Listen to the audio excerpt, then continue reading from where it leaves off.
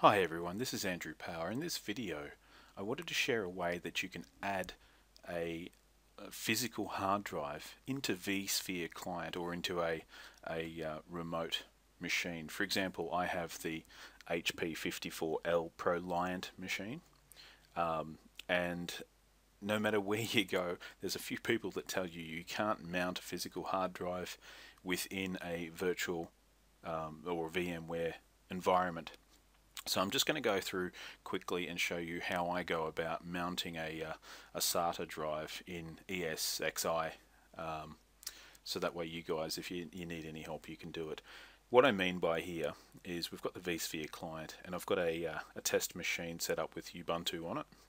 If you go to Edit Virtual Machine Settings and you go to Add a Hard Drive, then what you'll find is you can go through the process and you can use existing virtual disk and things like that, but raw device mapping is blocked out, and quite often there's no way, short of creating a new virtual disk or using an existing one, that you can gain access, because it's looking for particular files. So what we're going to do is we're going to create a VMDK image from an existing live hard drive that you'll then be able to import into this virtual machine section and mount as a real life hard drive. So I'll explain briefly what that means. So first thing you need to do is SSH or telnet into your server box. So in this case, I've already got it all set up. You've got to log in as root, of course, because, well, what's the point of logging in as a standard user when we need as much control as possible? Now, full disclaimer, I am not a full Linux nerd, and I am not particularly sharing allegiances to any particular operating system. I'm more of a person who focuses on what can that operating system do for me. Using a computer to get your work done is more important than going, oh well, mine's got more whistles than yours. So the first thing you do after you log in is you need to check out your disks and see what's mounted, what's listed in the way of hardware. Now the way you do that is, of course, change directory to dev disks and then just do an ls and -l, and it will show you something like this. Now what this is you don't need to worry about all this VM1 business. What we're looking at here is the actual names of the drive that you can find right here. So these types of names. Now in this case I've actually got a SSD drive as my main drive, and then I've got 3 storage drives. Now you'll notice that this one here is repeated twice with the :1 on the end. We don't care about that :1 line at all.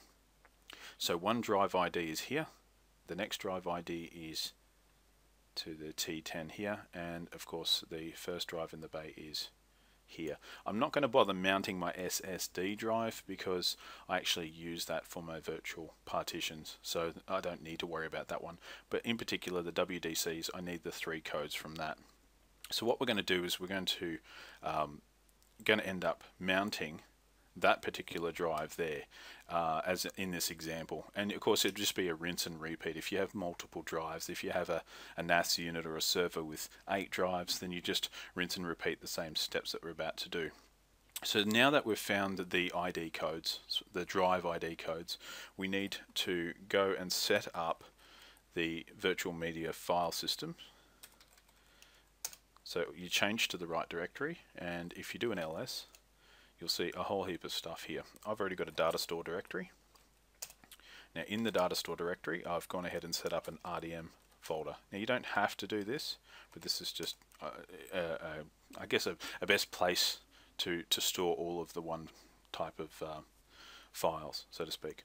Now at this point what you need to do is you've got the code for the drive, you're in the right directory, so now what we need to do is create a virtual link to the existing drive, and we do that with VMKFS tools.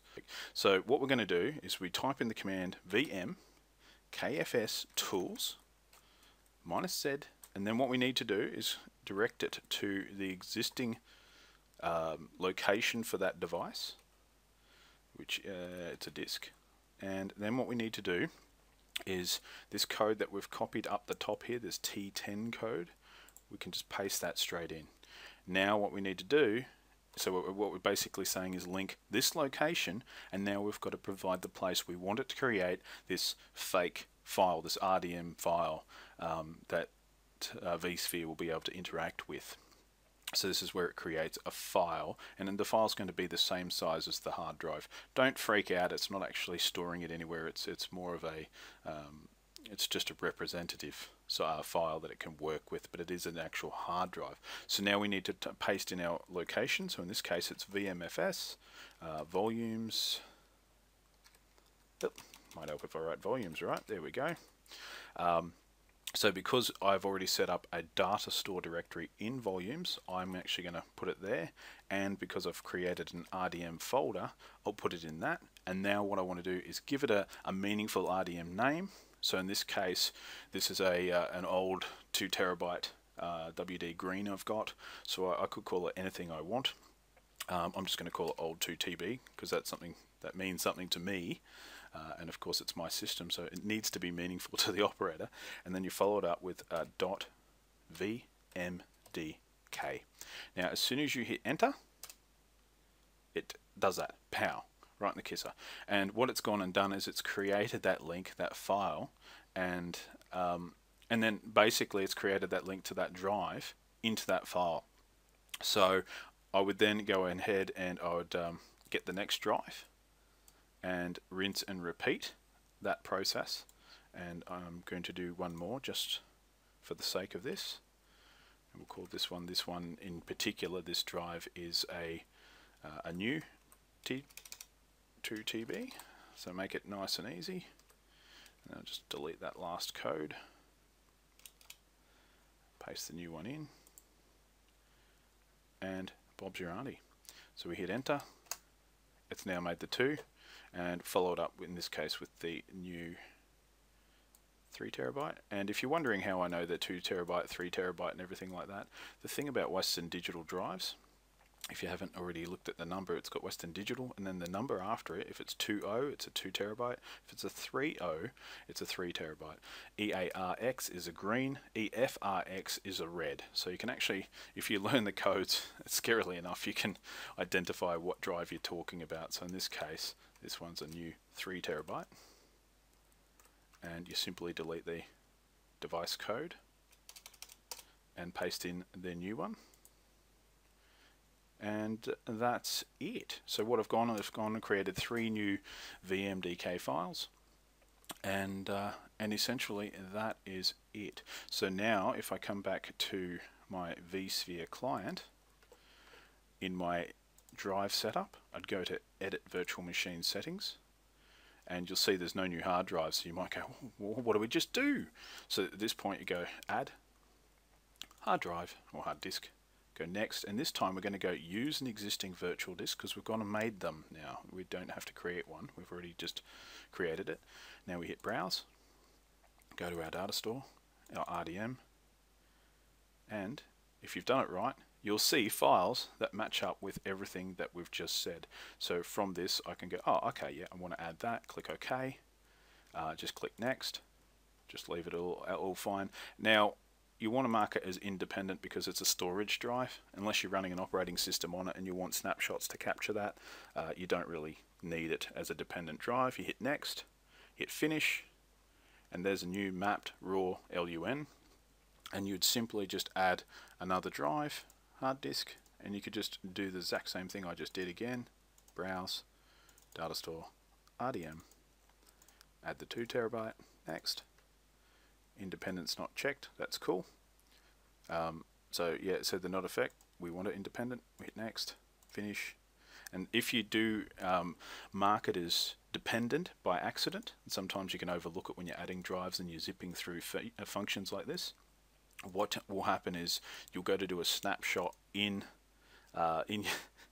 vSphere, you'll go to do a snapshot and it will have a bit of a bitch and a moan about, oh, you know, there's a drive dependency issue, blah blah blah. All that means is go and check these disks that you've added and make sure that you've got that independent checked, because that will mean that it won't take that into account when it's trying to do a snapshot. So I've gone and mapped 3 new drives, hit OK, and that's it. I'm done. At this point I could power on the machine and I'd have full access to all those hard drives that I've just added. Now, a bit of a long-winded video, but I really wanted to sort of show the noobs to Linux, and I certainly put my hand up there, how to mount these drives within vSphere and ESXi, because look, I did some searching around. I couldn't find any videos, and once I'd finally worked out how to do it with a culmination of about 10 different websites, I thought, you know what, it's a lot easier if you streamline it like this. So I hope this video helps, and I hope you can map all your drives. If you have any questions, let me know, and I'll be happy to try and help answer them. All right, have a great day.